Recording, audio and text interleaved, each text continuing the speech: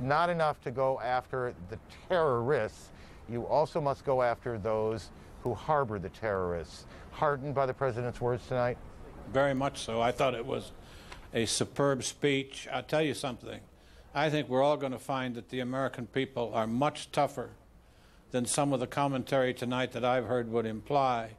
And if you have the leadership that I think the president demonstrated tonight, and if we carry out the words he said, and we do in fact act hard against not only the terrorists but those who have housed them, I think we will find that we have struck a real blow for beginning the end of this terrorist tragedy that's taken over the world for so long.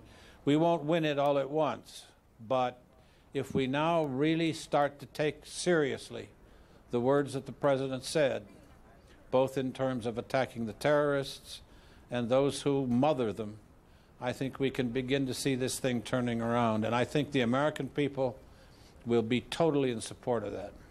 Secretary Eagleburger, what is it that you've heard from commentators or anyone else that made that perked your ear there, that suggested the American people did not have the resolve or did not have the toughness to deal with this? Well, I don't want to carry it too far, but what I've heard is, you know, they're all shaken. There's some implications that we're not going to sort this out too quickly. All I'm saying is, whether we've been shaken or not, if you watched what went on in New York City today, and particularly the police and the firemen, but also average New Yorkers, in the ways in which they responded to try to take care of each other, I was in fact very much impressed by their guts and their ability to deal with these things in a rational way. And I think it showed a great deal about the city of New York, which has not always been my favorite place, and it also showed a great deal about the American people. And I think you're going to find that we are going to be really prepared to back the president all the way now. In this sense, I do think it's like Pearl Harbor, because it's Pearl Harbor that led us all to come together to defend ourselves against the Japanese. I think this is Pearl Harbor in a sense, in bringing us now to look at this terrorist issue as in fact we should look at it, which is, if we don't deal with it now, it will be so much worse as the years go on. Secretary Eagleburger, thank you. It's good to talk to you again. If I could just a second, one thing he said, of all of the images that we've seen in the 12 hours that we've been here, it is a scene of New Yorkers calmly evacuating the area, very slowly walking, no panic, no screaming, helping one another, that has stayed with us. It is not the most dramatic picture, but it is one of the most telling pictures we have seen about how people respond in moments of extraordinary crisis. Paula? I'll also tell you, Arian, the story that hasn't been told is the generosity of the spirit of the New York people. I mean, a lot of New Yorkers get a bad rap here, but the fact is there was a plea made for people to donate blood, and at many area hospitals there were as many as 4 to 5 hour waits. Yeah.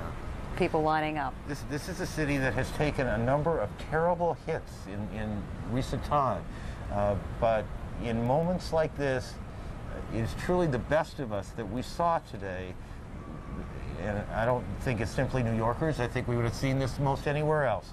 But they're a tough group out there below us, 30 or 20 floors, and they handled an awful, awful experience today with extraordinary calm, to which I think we all are grateful. All right, right now I'm going to check in with James Kallstrom, who was formerly of the FBI. Welcome. Thank you for joining us tonight. Well, sir, can you explain to the American public how it is possible that 4 commercial airliners were hijacked in a several-hour period? I don't think we can explain that right now, Paula. I mean, we'll be answering those questions in the future. I can tell you this, that everyone in law enforcement and the intelligence agencies prayed and hoped that something like this would never happen. It has happened. I thought the president gave a great speech tonight. I was particularly impressed.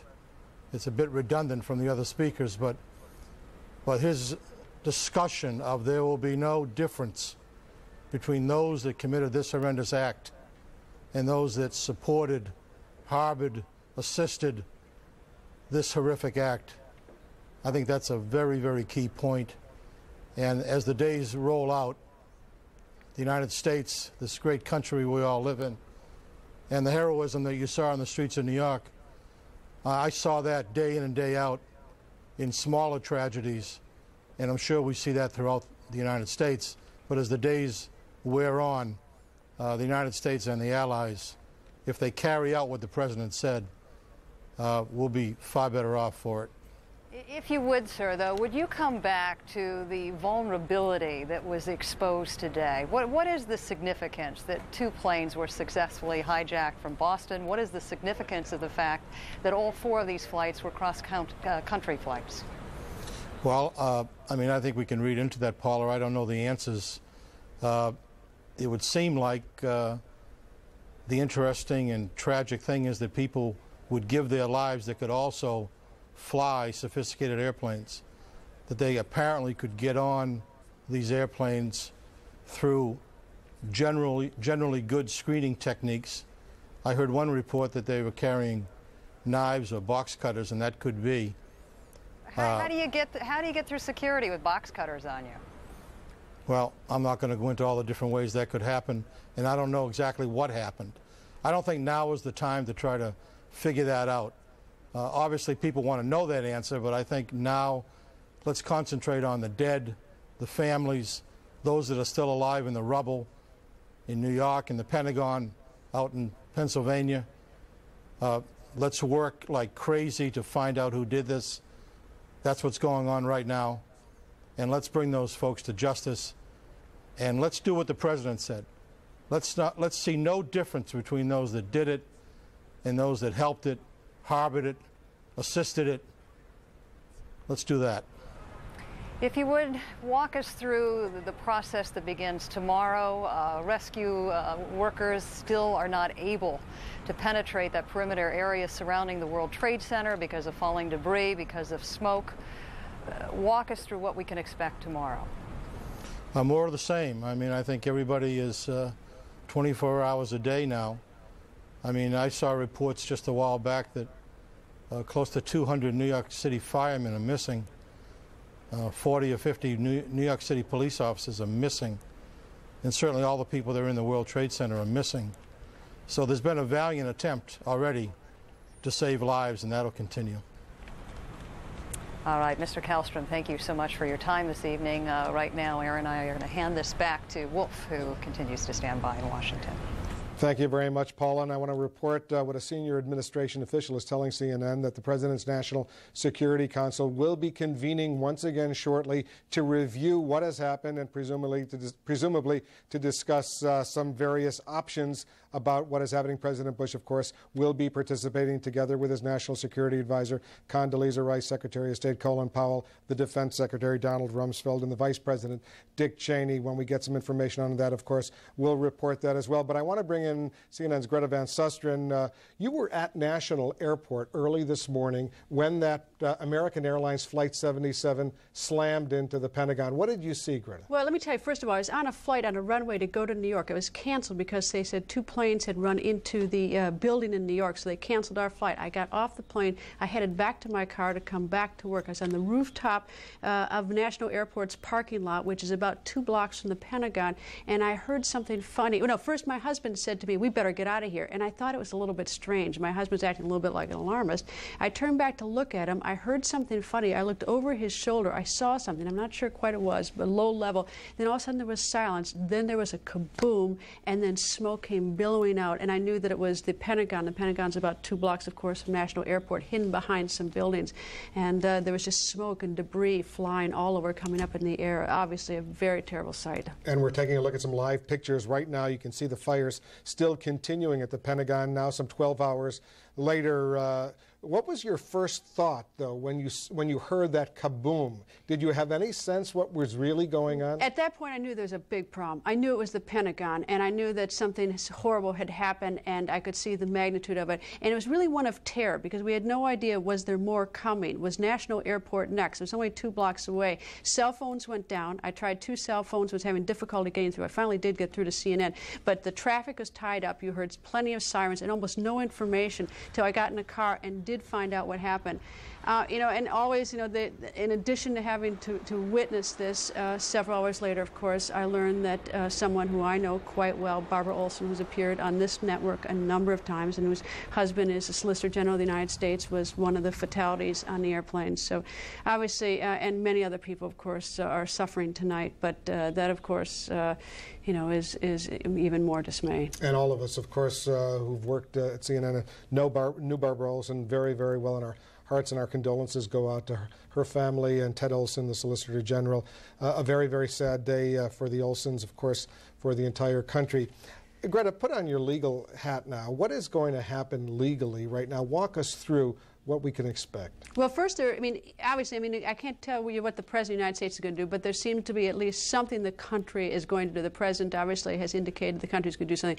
But assuming that that action is done, something is done, the President, there's also the possibility of some sort of legal remedy. It's not much of a remedy, but you can always, it has happened in the past, is that we've gone over and nabbed terrorists, brought them back to this country, and tried them for terrorist acts here on American soil, or for acts that they've committed against American buildings overseas. And of course, they can get the death penalty if proven guilty. What's interesting about this, and what people should know, is that oftentimes it's done in a conspiracy charge, and if you have any involvement in a conspiracy, for instance, you just stick your toe in the water of a conspiracy, you're in for the whole thing. So a lot of people can be brought into a conspiracy for almost just a minor act aiding the conspiracy. Not just the ones who are responsible for planning and causing the deaths, but if you in any way just assisted a little bit, you're in for the conspiracy and you could face the death penalty. All right, Greta Van Susteren, thank you very much. Stand by. I want to go back to New York.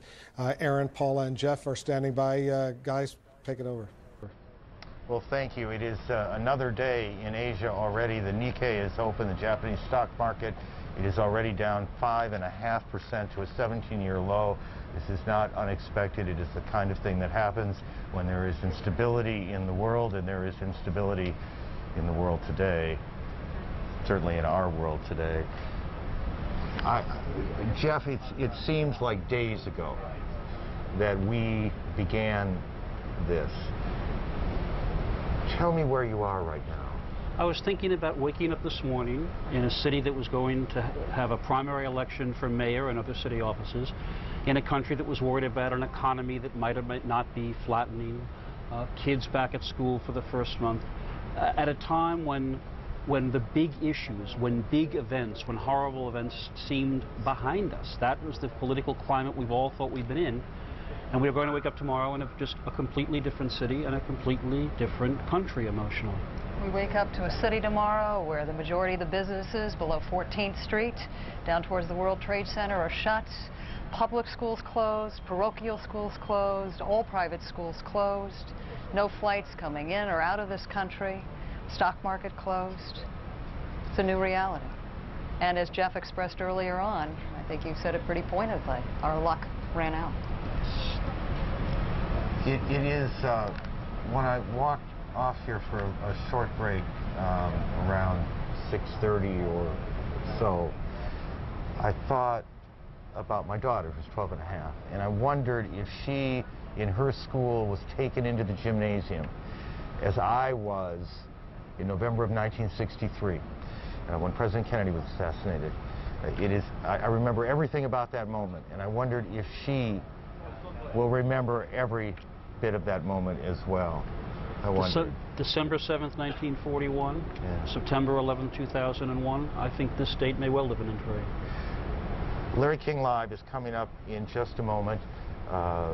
Before we go to Larry, we want to take you back to one of those moments today. It happened at the Capitol. Democrats, Republicans, senators, representatives gathered on the steps of the Capitol to show that the government was running, that they were there, and the country was strong. Tonight with the light from